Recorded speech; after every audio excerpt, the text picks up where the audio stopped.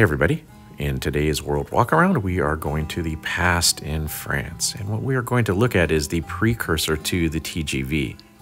Now you don't even have to be that huge of a rail fan to know what the TGV is.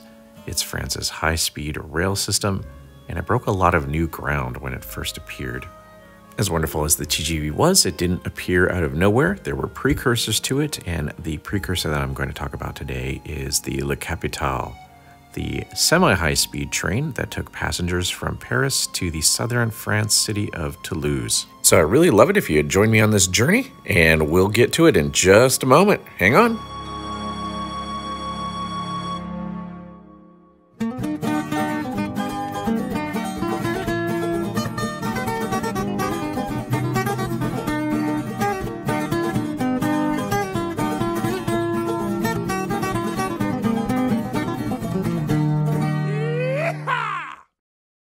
Today's episode is brought to you by Roll-Tru scale models, specifically their 40-foot containers from their iron line, which is designed to give you the most detail possible without breaking the bank. The containers are available in all of your favorite shipping lines and feature printing on all sides that is crisp and detailed, including the sides, the doors, and occasionally even the tops if the container company normally has that. The containers include a removable bottom just in case you want to add weight or even add cargo. It's up to you. And they have carefully placed and correctly sized pins and pinholes on the top for accurate stacking. These containers are also available at a lower price without livery for all of your diorama needs. Please see the link in my description for information on how to purchase and for a coupon that will give you 10% off. For anyone wondering, the train's name is not based on Paris, the capital of France. It's actually based on this building, the Le Capitole building in Toulouse, the destination of the train, or I guess the starting point, depending on which way you're looking at it. It's pretty nice. I've never been there, but photographs sure make it look very, very cool. Trains had been available from Paris to Toulouse starting in the late 1800s, so they weren't a new thing, but starting on November 15th, 1960, Le Capitole was inaugurated with the BB 9200 series of locomotives in this sort of nominal green SNCF livery. By the time Le Capitole was inaugurated, the trip time had been cut down from, well, actually over 20 hours to about 7, and trip times were slowly reduced until they minned out around 6 hours and 30 minutes with this electrified line. Not too bad. Service wasn't super popular to start with. On Tuesdays, Thursdays, and Saturdays, the train ran southbound, and on Monday, Wednesdays, and Friday, it ran in the reverse direction. So this service wasn't super popular to begin with, but the French National Railroad Company saw that this indeed could be a very popular service, particularly if they increased the speeds and turned it into a premium train ride. So around 1964, they began to prepare and modify these 9200 series, which were normally designed for 99-mile-per-hour service, into locomotives that could go up to 120 miles per hour. Eventually, they converted 6 of the 9200 series into the 9200 Capitole series and also modified a tranche of carriages in order to run at the increased speeds they expected the Le Capitole to achieve. To finish everything off, they painted everything in this brilliant red and white livery and then attached these large Capitole plates to the end of the 9200s and Le Capitole plates to each of the passenger cars as well, creating a stunning and desirable train set that would attract riders, and attract riders it did. Eventually, a morning train and an evening train would run in each direction, making 4 trains per day for Le Capitole. It had really come a long way from its humble beginnings in 1960. Le Capitole was specifically designed to attract a high standard of clientele, particularly business people traveling between the two cities, and because of that, the consists were often set. The composition of the train was generally, although not always, started off with a combine car, which was a baggage and 7 first-class compartment car. The next couple of cars were 9-compartment first-class cars. After that, you generally had a dining/restaurant coach, and then up to 5 more 9-compartment first-class cars. So yes, This was a first-class train set all the way. And from Paris to Toulouse, which is a 443-mile trip, it made it in 6 hours, which was an average of 74 miles per hour. Much better than the earlier 20-hour plus trip that averaged sometimes as little as 30-something miles per hour. Although the new Capitole wasn't that much faster than the old one, they had other plans for this train, and those were going to bear fruit in the future. The 30-minute improvement was thanks to a technological improvement in a section of the track between Les Aubrais, Orléans, and Vierzon. This section of the track was important because it set up the future by allowing 200 km+ per hour service, and it did so through the improvement of track, the improvement of at-grade crossings so that cars would have a much lower chance of hitting the train, and through the installation of true positive train control. In essence, this section of the track was a test bed for the future to come, the future of French high-speed rail. In fact, this part of the video was filmed on that section of track, and if you wait here a second, you'll see that the speedometer has topped out at 200 kilometers per hour. So good for him. He's made it, and good for the French people for starting to build this infrastructure early. It really helped them in the future when they implemented the TGV.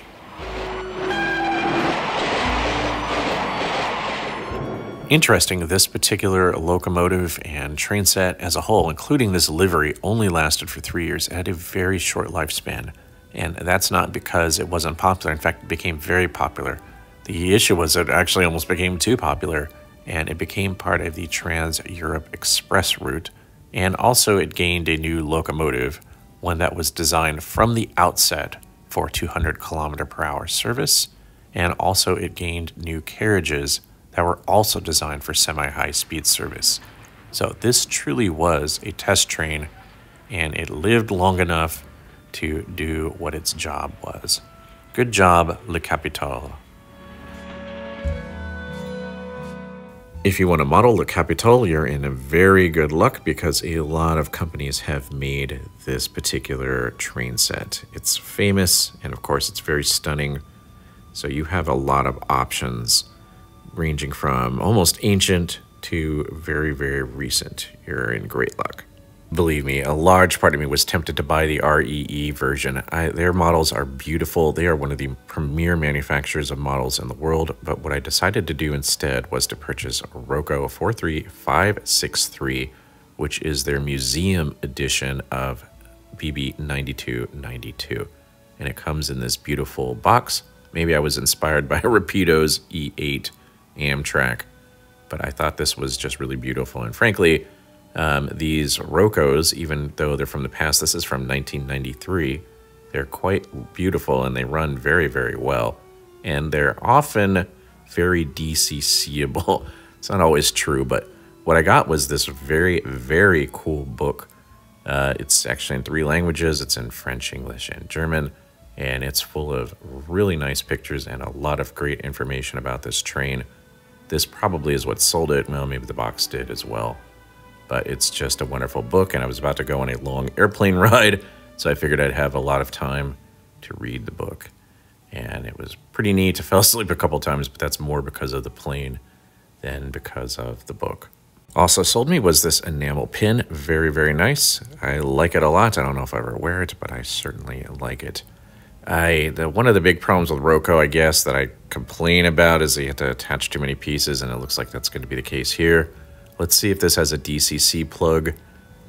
It's 1993, so it's right on the cusp of DCC, and it looks like it does not have a DCC plug. So we're going to have to work around that. Very nice manual here. Very cool. It gives you a little bit of information about this particular locomotive as well. And so I like that. And here's the thing itself. And as you can see, I think it's going to, at least in some ways, rival the REE models version. Probably not super duper good, but if I'm lucky, unlike REE, it'll actually have a driver in it. Oh, it does. There we go. So that's also a nice selling point for me. And frankly, I think it looks really nice. Okay, I can already tell looking under it's going to not give me some weird pancake motor or something like that, but it doesn't have Le Capitole on the front of it, so I'm going to have to fix that, and I just pray that that is a self-adhesive So somebody's nice. They kept this. It looks like they just kept it in the box. Some of the insulators are missing, but hopefully they're still in the box. If not, maybe it'll just be one that's missing. All right, the consist. Part of the reason I got this is because Roco, even though they didn't reissue the locomotive, they did reissue the consist, and that's the 8-car 74109 and 74110. And one of them will contain the combine car that you're going to need for this. And if you remember, this can max out at 9 cars, and one of them, I believe, will have the restaurant. So that's what we're going to have. And we open this one, and here we go. These are very, very nice. And I figured the other nice thing about getting the Roco is, even though that these were several years apart, I figured that the paint would match pretty much spot on. This is a brand new set. This came out in the 2021 catalog, I think. And I got it really inexpensively. I have a good deal with the retailer who sells me this stuff. And oh yeah, we're going to get to these. This is going to be kind of awful. This is just Roco's weak spot. It's making you do a little bit too much work, I think. These are the Capitole plates on the side, and I'm going to have to grind those down. I'm not looking forward to that whatsoever. So a really nice set. And the problem is when I open this box, if you look, it really wasn't packaged very well. And the box that came with the version that came with the combine car and the restaurant car were kind of bashed up. So I had to kind of film this for the sake of my retailer to show him that things got kind of messed up. And in fact, the combine car, this was generally unrepairable. It looks like it might be repairable, but the more I looked at it, the more I realized it was pretty smashed up. So it's funny, he's like, oh, I'll send you another one, don't worry about it. And he did, but what's funny is that box got messed up too, and I'm like, I know this isn't your fault. I'm sure you're not stomping on these, but do you have some sort of a beef with your postman or something like that? Or the UPS guy? Did you piss him off somehow? Piss her off? Either way, those ones came through fine. So, and what's weird though is he sent me, the only one he had left in stock was the one with just the carriages again, but it's no problem because the bottoms of the carriages will fit onto the shell of the ones that were broken. Okay, one thing I didn't like about this, and I often don't like about Roco, is you have to put on a lot of stuff, but these were a pain. These etched plates, they're brass plates, but they're etched, and so you have to like take off the paint on top of the raised portion of the Capitole. I really hated doing this, and you're wondering, why did I put it on the car first? I honestly felt I had the best purchase to be able to kind of scrape away the paint by gluing these on first. I was really careful not to scratch up the car itself, and I didn't want to bend it beforehand, so that's what I did. So yuck, I hated that. But then I had to go DCC the locomotive, and I wasn't sure what to expect. I knew it didn't have a plug. I could already tell from the instructions, but what was going to happen. And if there is one hindrance to doing a lot of these older locomotives, it's often that there's not enough space inside because they reserve a lot of space for the chassis or for weight. And so you have to do something. But let's go ahead and make sure this runs first. Beautiful. Beautifully smooth. Roco is one of the best companies, particularly historically, when it comes to how smooth their locomotives run. Very nice.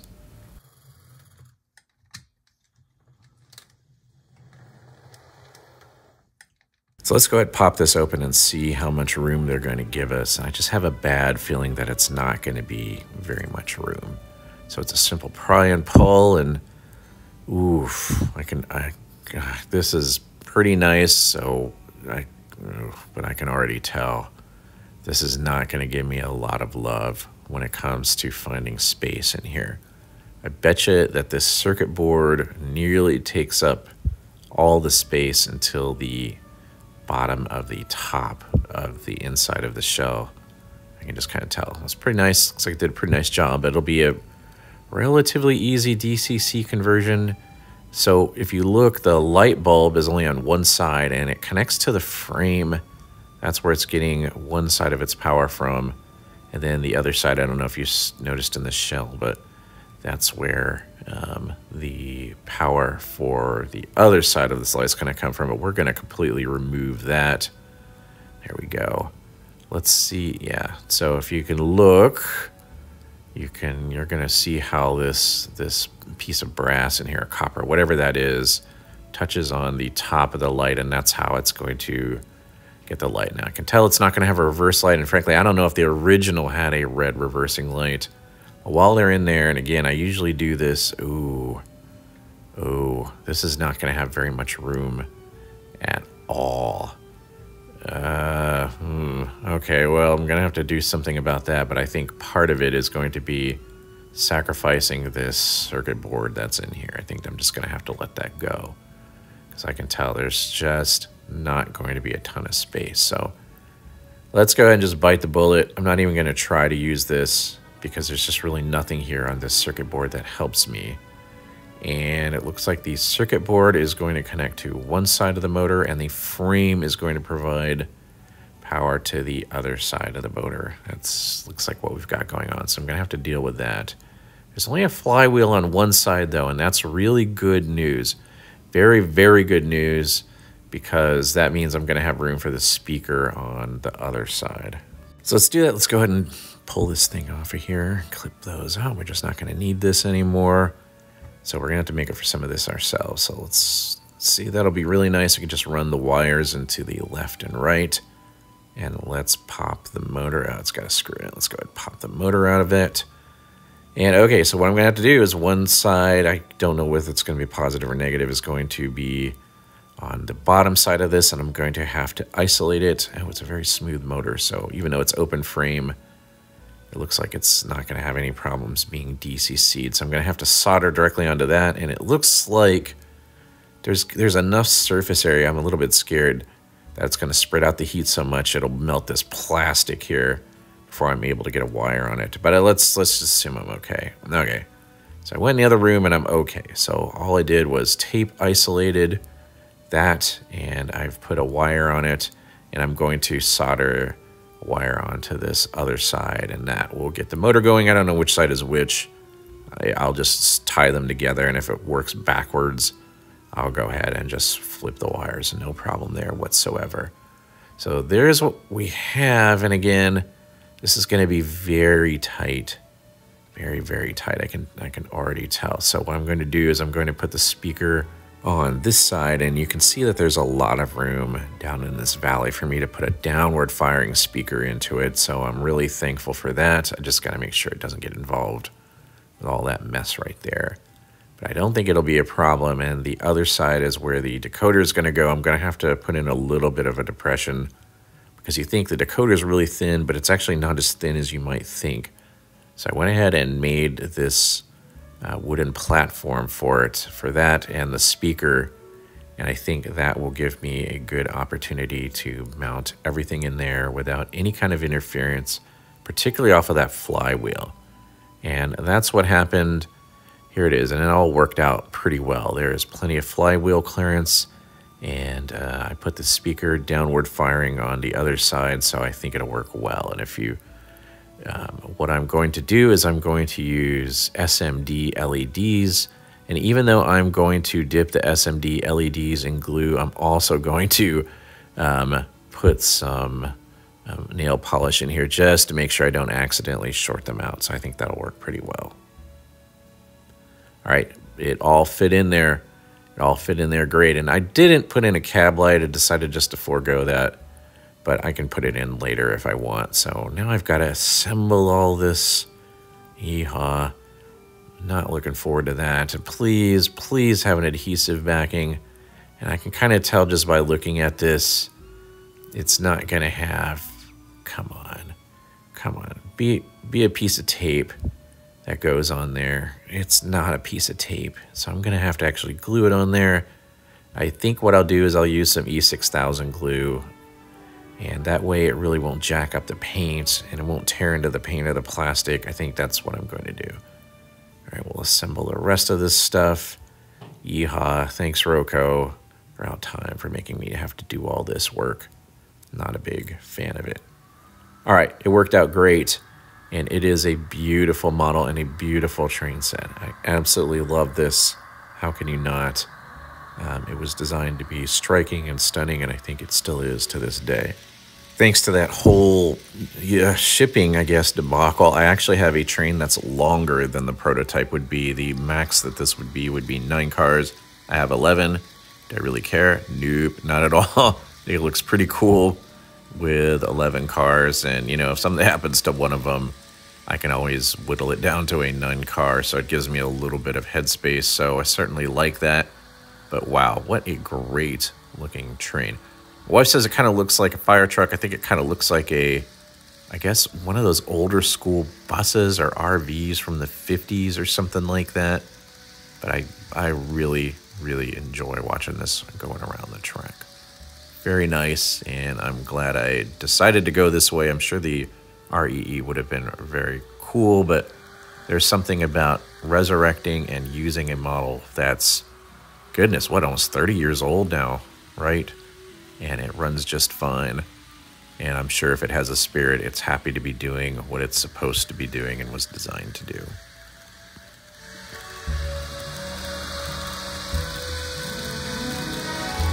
I hope you enjoyed this Shortline history. I don't know if anyone in the audience that's watching has actually ridden on this thing. This particular version, as I said, only lasted 3 years, and then they switched to a different locomotive and a different paint scheme because it became part of the Trans-Europe Express line.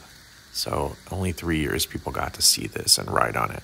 That's one of the things I like about being a historian. I like doing these Shortline histories because I get to look into these things a little bit, and maybe this will help you out too. I noticed there wasn't a lot on English on YouTube on this train, so I hope this helped you. And if it did, I'd really appreciate it if you'd like and subscribe. Those things really help me out. I think there's like a new tip button or something if these kinds of things really, really help you out. But also, I might be able to help you out, and you can help me out at the same time. There are links to my sponsors, and if you purchase from one of the links, I definitely benefit, and I hope you will too, and I've given you a coupon that you might be able to find helpful. So thanks for watching, really appreciate it. I'll give you a running session here in a second. I really had a great time filming this train. I was really mesmerized by the paint scheme, and I'm glad the DCC conversion went so well. So take care, talk to you later. Happy model railroading, stay safe out there. See you soon. Bye for now.